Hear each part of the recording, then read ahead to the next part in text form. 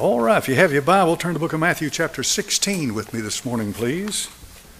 Matthew chapter 16, verse 13. I hope you have in your hands a Bible that you believe. Amen. Don't ever let man mess you up in your faith in God's eternal word. Matthew chapter 16, verse 13. When Jesus came to the coast of Caesarea Philippi, this is in the north now, he asked his disciples, saying, Whom do men say that I, the Son of Man, am? They said, Some say thou art John the Baptist, some Elias, and others Jeremias, or one of the prophets. He saith unto them, But whom say ye that I am? Now we have direct revelation from God. And Simon Peter answered and said, Thou art the Christ, the Son of the living God. And Jesus answered and said unto him, Blessed art thou, Simon Bar-Jonah, Simon son of Jonah. For flesh and blood hath not revealed it unto thee, but my Father which is in heaven. And I say also unto thee, Thou art Peter, and upon this rock I will build my church, and the gates of hell shall not prevail against it. And I will give unto thee the keys of the kingdom of heaven, and whatsoever thou shalt bind on earth shall be bound in heaven, and whatsoever thou shalt loose on earth shall be loosed in heaven. Then charged he his disciples they should tell no man that he was Jesus the Christ. Quite a remarkable thing, don't you think? Yes, sir. Now, I want you to look at verse number 21. Same chapter. From that time forth began Jesus to show unto his disciples how that he must go unto Jerusalem and suffer many things of the elders and chief priests and the scribes, and be killed, and be raised again the third day. Then Peter took him and began to rebuke him, saying, Be it far from thee, Lord, this shall not be unto thee. Now, hold on when you read what follows.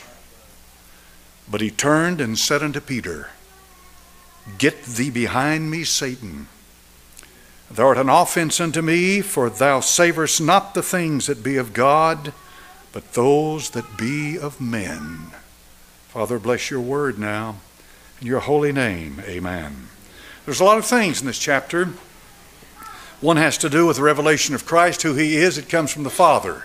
It comes from the power of the Holy Spirit of God. The other has to do with why he was here. What's this all about? He said he had to go to Jerusalem and die.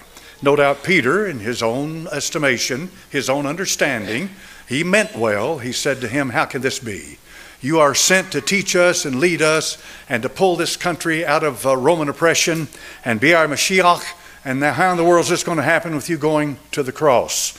And of course you understand that we cannot lean to our own understanding, but we absolutely are dependent upon God to teach us and lead us and guide us by the Holy Spirit of God. So what happens here is a direct confrontation that is quite a thing, and I'm going to call your attention to it because it's very important. If you look back, he said, Blessed art thou, Simon Bar-Jonah. God has blessed thee. He's given thee wisdom. He's given thee a revelation. You didn't get that from man. You got that from God. Thou art the Christ, the Son of the living God. But then he turns right around and says to the same Simon Bar-Jonah, Get thee behind me, Satan. Thou art an offense unto me. Thou savorest the things that are not of God, but of men. So what he's saying to us this morning, and this is important to grasp this, is that even though you don't get any closer than Simon Peter got to him, with any greater revelation than what he had, and I mean this is at the top, yet he could be possessed by Satan. Now the possession is not the same. I want to try to define what I'm talking about and get a hold of something that makes sense for us. And here's the question. Can a Christian be demon possessed? Now you hear this asked all the time. And people legitimately ask a question like that because of the behavior that they see people go through, so forth and so on. But I want you to understand something. The Bible speaks to issues if we just read it, pray over it, and let God give us some understanding.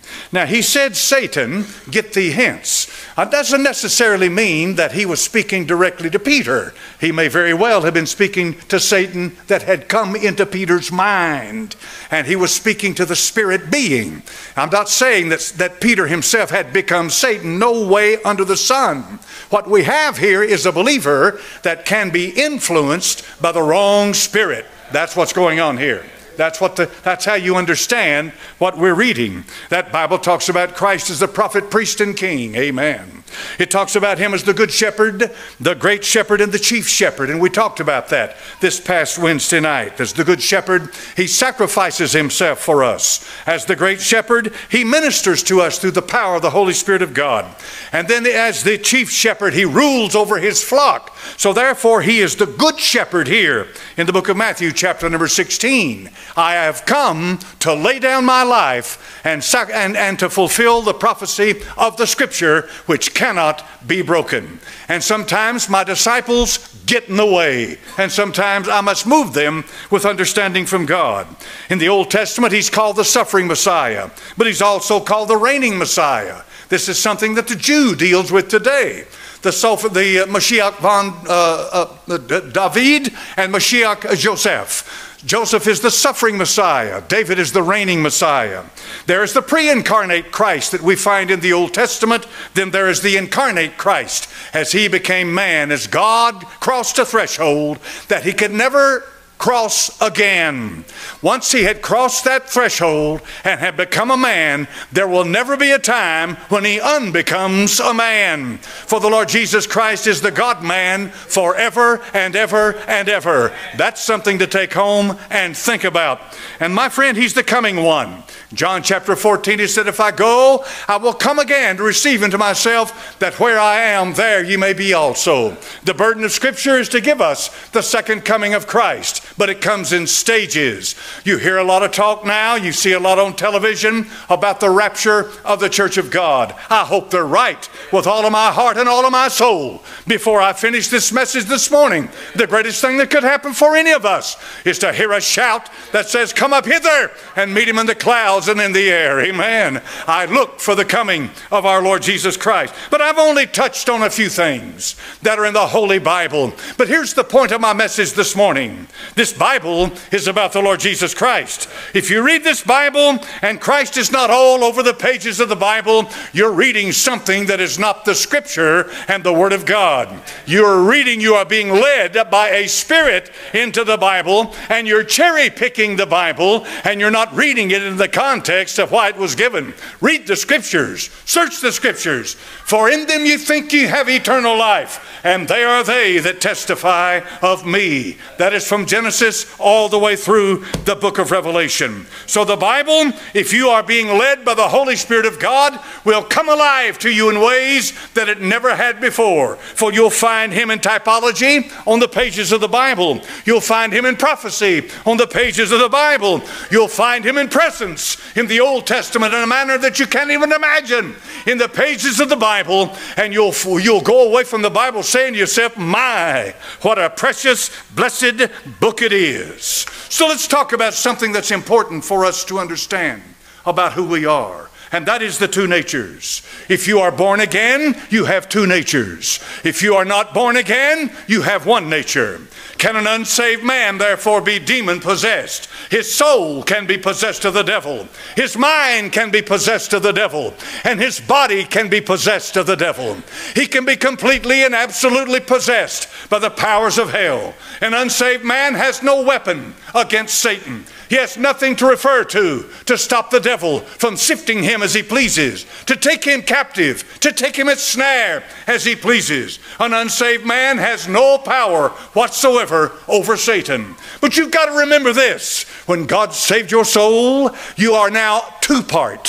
He says in the book of Romans chapter number 7, for we know the law is spiritual, but I'm carnal, sold under sin. For that which I do, I allow not. For what I would, that do I, but what I hate, that do I. If then I do that which I would not, I consent unto the law that it is good. Now then it is no more I that do it, but sin that dwelleth in me. For I know that in me, now watch him in parenthesis, define himself. He said, for I know that in me, that is in my flesh, dwelleth no good thing. For to will is present with me, but how to perform that which is good I find not. And O wretched man that I am, who shall deliver me from the body of this death? I thank God through Jesus Christ our Lord. Now watch carefully the apostle. So with the mind I serve the law of God, but with the flesh, the law of sin. The apostle is making it very clear to every one of us in this house today, including this preacher, that if you're born again, there's two parts to you. There's the old man and the new man. So for you to say that a Christian cannot be possessed of the devil, that which is born of the Spirit of God certainly cannot. No way under the sun. John makes it very clear in the book of 1 John, that which is born of the Spirit cannot sin. It is an utter impossibility. But on the other hand, a mind which is the workhouse of the soul, that is where you do your thinking. The mind is the workhouse of the soul. It's where you make decisions. You make choices. You do this and you do that in the mind. The Bible teaches that the saved man still has a twofold mind. This is why it tells you, let this mind be in you, which was in Christ Jesus. The Bible tells you that by the renewing of your mind, you may prove what is that good and acceptable and perfect will of God. The mind is a clearinghouse. It's a battlefield. And it's something that you deal with every day of your life. If you allow that mind to, my friend, drift off into the power of Satan, you can believe me that he will possess that mind. I don't care how saved you are, he can possess the mind of the soul. And when he does that, then the battle begins to rage. This is why the scripture teaches that that soul can be saved, and it is saved. But it takes the power of the Holy Spirit of God by the intercession of Christ at the right hand of the Father to continually save that soul throughout this life on this earth. Are you following me? Well, you say, preacher, does that mean that the soul of a saved man can be lost? No. What happens if the soul of a saved man does not yield in obedience to the power of the Holy Spirit of God? It will lead you to death. That's what happens to the saved man, but he will never lose his salvation. So remember this. It's very important. In the book of Acts, chapter number 5 and verse number 1, we get into a situation, I think, that will illustrate what I'm saying. There was a certain man named Ananias. With Sapphira, his wife, they sold a possession. And they kept back part of the price, his wife also being privy to it, and brought a certain part and laid it at the apostles' feet. But Peter said, Ananias, why hath now what? Satan filled thine heart to lie to the Holy Ghost. Were these two saved people? I believe they were. I believe they were part of the new church. They were part of what was happening in the first part of the book of Acts. But you see, they had yielded to greed. That's the old man. That's the old man. You say, well, I don't have any greed. Don't kid yourself. I'm not going to jump ahead of myself, but just hold on until we get to the end of this message today. Why hath Satan filled thine heart to lie to the Holy Ghost? You see, the reason they died is because they had committed, being saved, a sin unto death. And you can do that. If you be in sin without chastisement, the apostle says in Hebrews chapter number 12. And some of you may be living a very godless, sinful life today. And you may have been drugged into this church this morning. Or they may have drugged you to the television set to watch it or whatever. And you have no desire to be here. You don't care anything about the Word of God. And you go right back to your godless life when you leave out of this house today. And yet nothing seems to bother your soul. For, my dear friend, for 27 years until 1973, my friend, I lived in hell. I practiced sin. I lived in sin. I was a sinner from the top of my head to the bottom of my feet. Now listen to me. I never one time was convicted of anything I ever did. I enjoyed what I did. Day in and day out, I lived in sin. That was who I was. There was no conviction from God. Why? Because I was lost. That's why. And this is the problem. There's so many people that go to the house of God and they're living like that, and yet there's somebody, they sat on somebody's knee when they were 4 and they led them to the Lord, or they had water sprinkled on them and they were made a Christian, quote unquote, and yet their life has never changed. Until 1973, I lived a godless, profligate life. My friend, I was ungodly. I was lost without God. I want you to understand that today. These churches people go to today, they make you feel good in your sin. They teach you how to explain it away. They teach you how to spin it. They teach you all kinds of stuff. But in 1973, I bowed my head and said, God, be merciful to me, a sinner. I mean, I was convicted of my sin. I cried out to God to save my soul. And do you know what happened to me that day? I changed immediately. I didn't change myself. He changed me. Then I began to feel something inside me that wasn't in there before. Yes, I began to feel conviction that I never had before. The thing, my dear friend, that I did and know with no conviction didn't bother me one bit. If I faltered or drifted back into some of that stuff, I mean to tell you, my heart began to burn within me. Something was coming down on my heart. I was convicted by the power of the Holy Spirit of God. That is proof positive that you're saved. Amen. But if you could go right back to the same hellhole you came out of, and there is no conviction, and no, my dear friend, make no mistake about it, and no chastisement from God, you're still as lost as you were. I don't care if you belong to every church in Tennessee, you're just as lost as you were, and this message is for you, I pray. And it's also for the saved. So the Bible says, why hath Satan filled thine heart to lie to the Holy Ghost? So Satan can fill the heart of the believer. He can speak through your mouth as he did Peter. Remember, God spoke directly to Peter. You say, well, Satan wouldn't do me like that. He'll do what he can to you. Amen. The Bible said in Galatians chapter number 5 verse 16 that I say, walk in the Spirit, and you shall not fulfill the lust of the flesh. For the flesh lusteth against the Spirit, and the Spirit against the flesh. And these are contrary the one to the other, so that you cannot do the things that you would. There's a battle going on. It rages. There is never a peace. There is never, my dear friend, never, never, never, never, never. One over the other. One will be controlling your mind. Which one is controlling your mind? Your mind will drift. As I've said before, your mind has a mind of its own. And the only way it can be controlled is by the power of the Holy Spirit of God. And we'll get to that in just a moment. So let's check our spirit. This is where the power lies. The power is completely and totally and absolutely in the Spirit. Sure, you've tried to do better. Sure, some of you felt bad. Maybe you saw the consequences of the kind of life you're living. Maybe you came home drunk and your wife was crying and your children were hungry. Maybe you realize that the sin that you're committing is causing death about those that you love. Maybe it's beginning to affect you. That's a good thing. That's a good thing, because that's where God begins to wake you up. But the Spirit is all important. The power of your flesh, the power of your determination, the power of your will get you nowhere. It takes the Spirit of the living God to break the power of sin. The Bible said in 1 John chapter number 4 and verse 1, Beloved, believe not every spirit, but try the spirits, whether they are of God, because many false prophets are going out into the world. Now watch carefully. You might want to turn to this one, because this is a very important scripture. And watch what happens when you read this. See if it jumps off of the page and gets a hold of you. In 1 John chapter number 4 and verse number 2, Hereby know ye the Spirit of God. Every man that confesseth that Jesus Christ is come in the flesh is of God.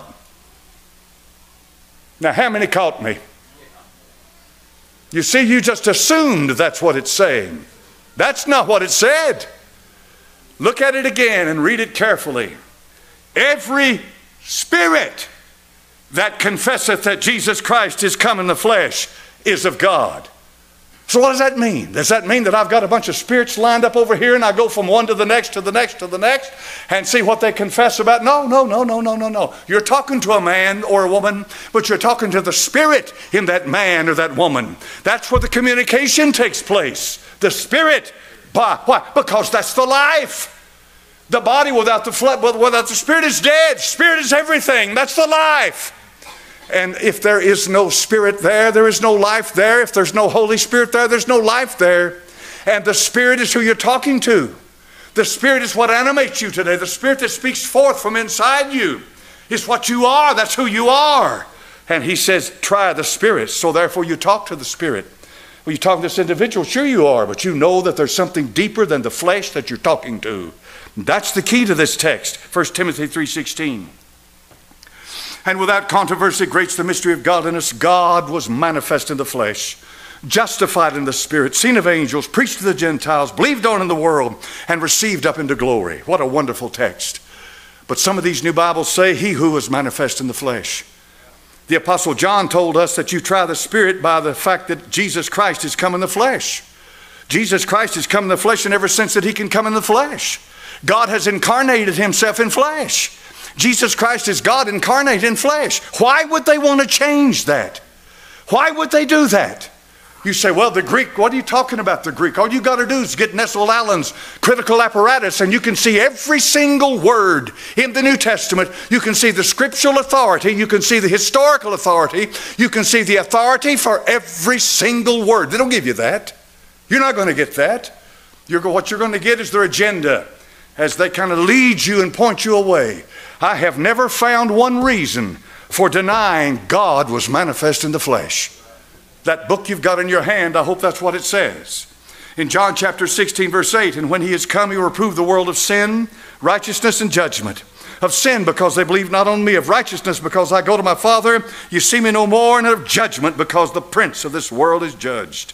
There is the work of the Holy Spirit of God. Note carefully, when he comes, he will talk about Jesus Christ. The Holy Spirit of God will take the Bible and he'll make everything that is in this Bible relate to the Lord Jesus Christ one way or another. Amen. That's how you know that it's the Holy Spirit of God. You say, well, now, preacher, they don't talk about the Lord in our church. They talk about the ministry in our church. They talk about the great visions that our church has. They talk about how you are so important in the sight of God. When we come to our church, we leave, we feel good. Preacher, I feel so good. Oh, I feel so good. I feel good about myself. Why, I'd never imagined I was so wonderful and great until I heard the preacher preach, and he told me how wonderful I was. You've been lied to. I'll ask your husband or your wife or your children how wonderful you are. Or that man or woman you work with, and they'll tell me how wonderful you are. I'm not wonderful. I'm not Mr. Wonderful. There's only one Mr. Wonderful, and that's our Lord Jesus Christ. Do you like to glorify him? Do you want to exalt him? Does he excite you? Do you look in the Bible when you pray over the scripture? Do you say, Lord God, show me Christ in this book? The old timers used to say that. They said, Lord, show me the Lord Jesus in this. And he's in it. He's in places you never thought he'd be. Why? Because it testifies of him. The Bible said in John 16, when he, the Spirit of truth, is come, he shall glorify me. And me, of course, is our Lord Jesus Christ. Glorify him. How do you glorify the Son of God? Well, you preach the power of God into salvation, for one thing. You preach to men that they're sinners and that they need to be born again, and the only way they can be born again is by the power of the Holy Spirit of God. It's not do good. It's not turn over a new leaf. It's not keep the commandments. It's not do the best you can. That'll do nothing for your soul. You must be born again. And that which is born of the Spirit is spirit, and that which is born of the flesh is flesh. Hebrews 9 says, chapter 5 says, and being made perfect, he became the author of eternal salvation to all them that obey him. Perfect. You mean he was imperfect? No. Perfection has to do with the fact that God was incarnate in flesh, and through every sense that incarnation would affect God Almighty be incarnate, it was perfected. It was brought to the place of consummation. It was brought to the place to where he was ready to minister for every one of us at the right hand of the Father. Hebrews 7:25, wherefore he's able to save to the uttermost all that come unto God by him, seeing he ever liveth to make intercession for them. When God saved you, he saved you for the rest of your life. Amen. That salvation is a perfect salvation. It's a pure salvation, a complete salvation. It's the salvation of the Lord because he's the author of it.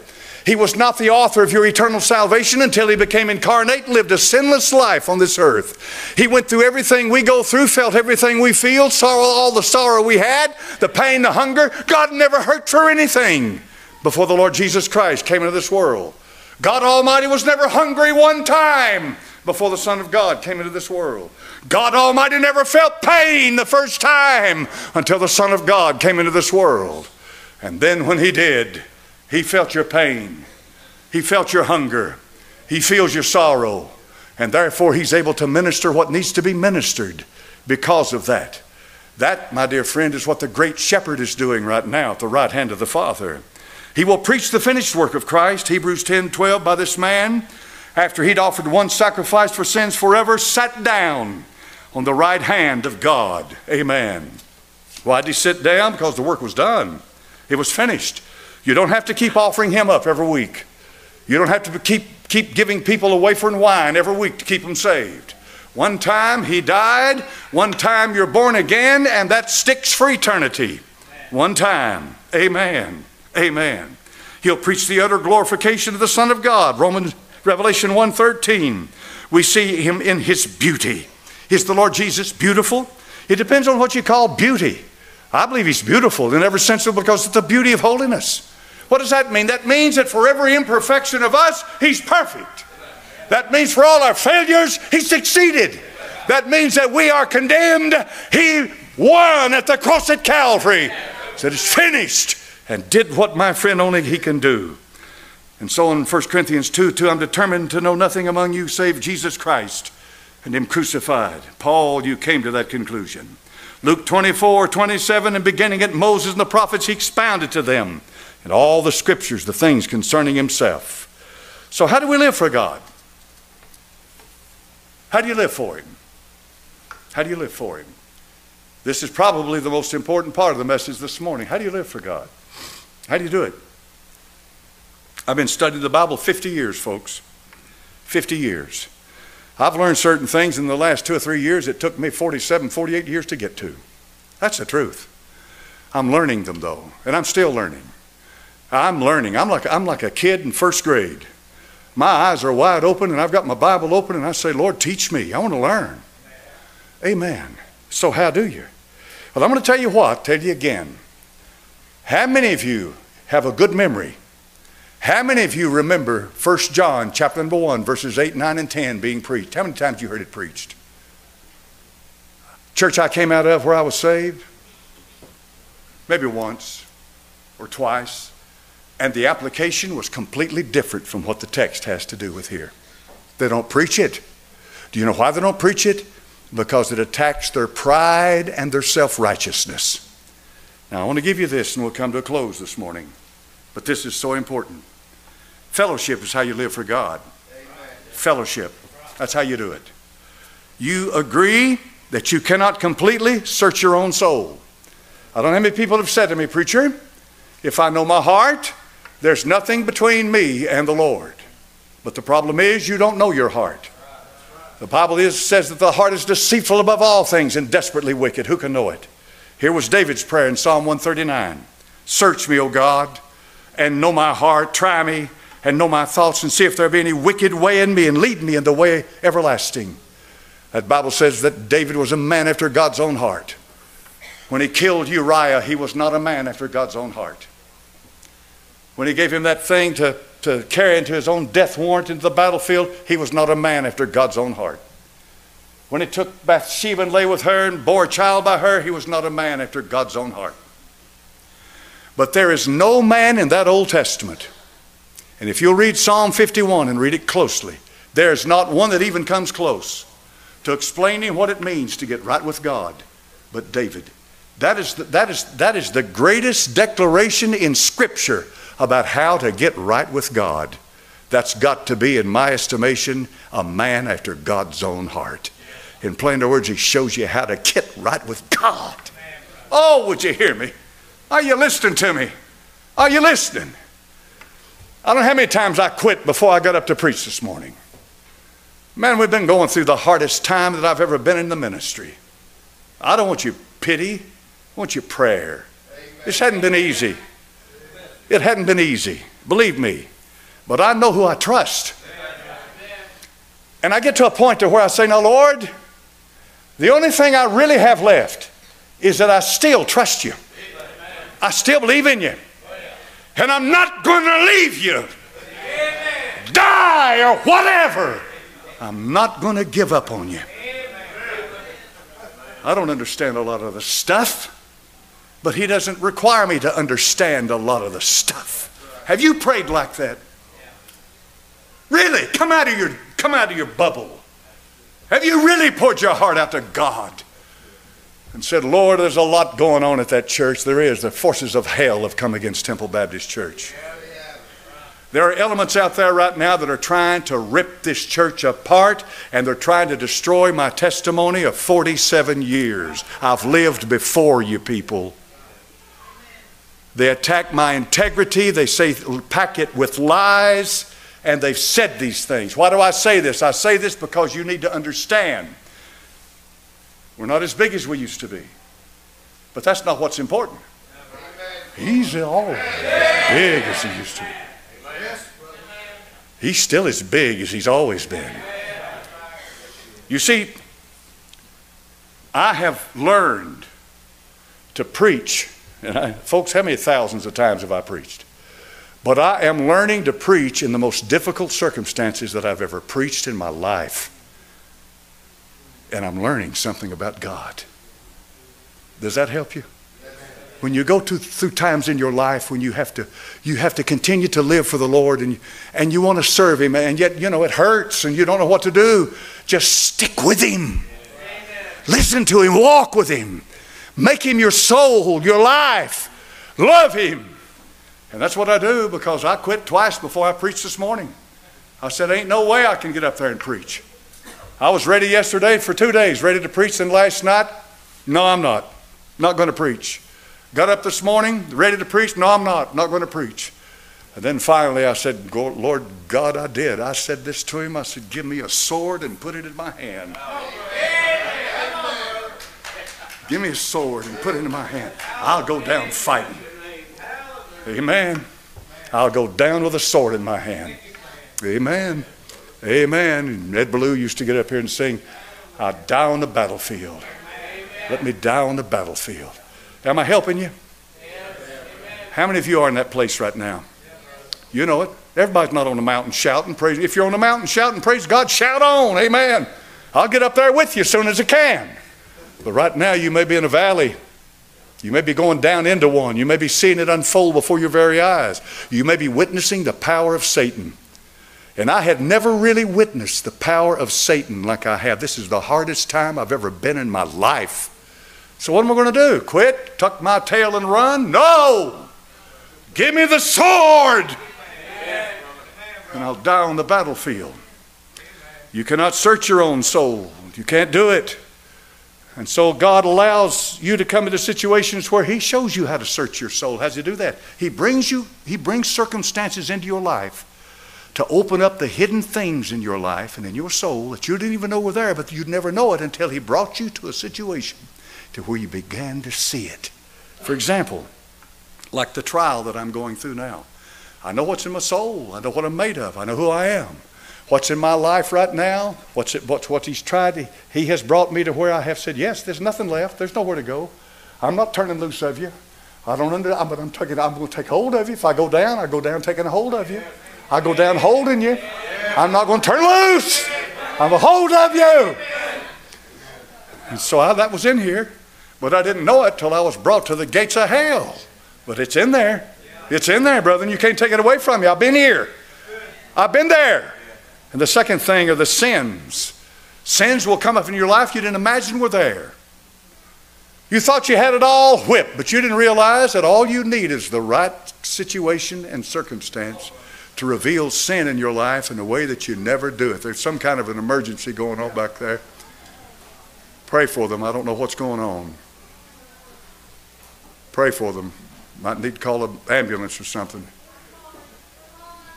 Okay, yeah, I don't, whatever's going on, I don't know who it is, but pray for them, folks.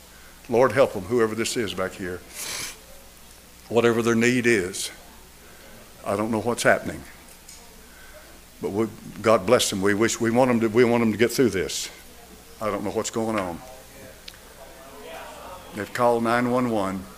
Okay. Get them over here as fast as they can. Yeah. Get them in here.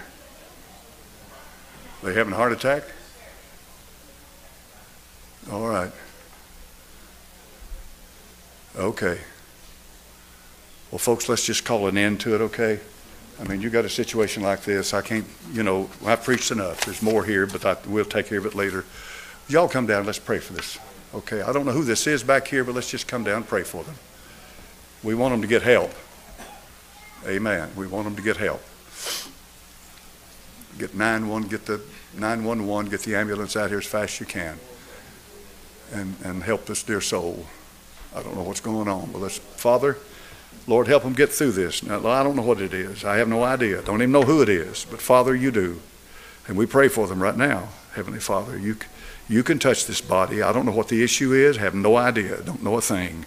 But Father, get the ambulance here, Lord, and pick them up and be able to take them and do what needs to be done to help them. We pray for them, Father. We pray for them, Lord Jesus. We pray you'd bless them now. We pray you'd lift them up. God, we pray them. Put them in your hands, Holy One. You make no mistakes, Lord. We pray for healing, Father. And pray for the family, for all that know this dear soul here, Father. They may have some family members here. I don't know anything, Lord. Don't know anything. But we pray for the family if they're here. We pray for the family wherever they may be. We pray for them. We pray for them. In Jesus' name.